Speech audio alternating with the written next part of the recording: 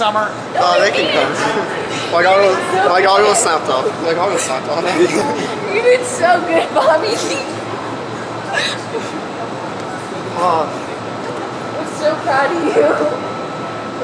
I thought I was going like 15, 20. No, 15. Go be in a All right, Bobby, man, huge swim, 15-15. Fifth of all time for 15-16, man. Tell me about that. How cool is that? Oh, I'm just really excited.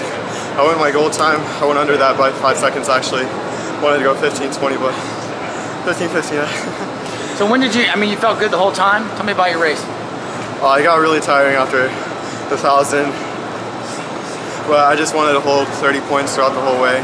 I don't know if I did that, but I'll be really excited.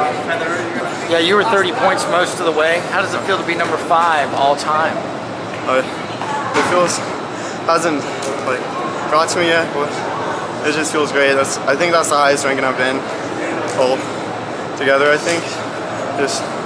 I'm just really happy.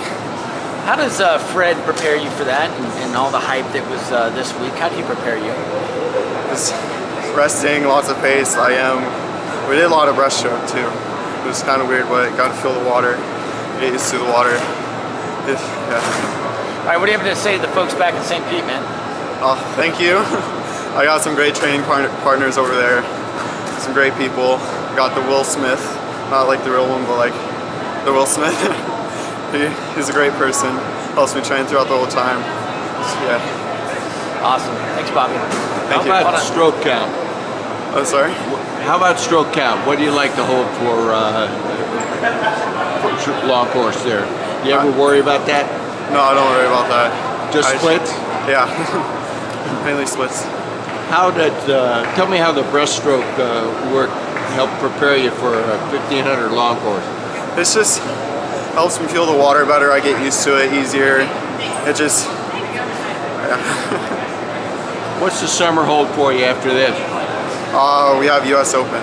We're going to that meet. So I'm hoping to maybe around under 15-15. Be really happy if I do that.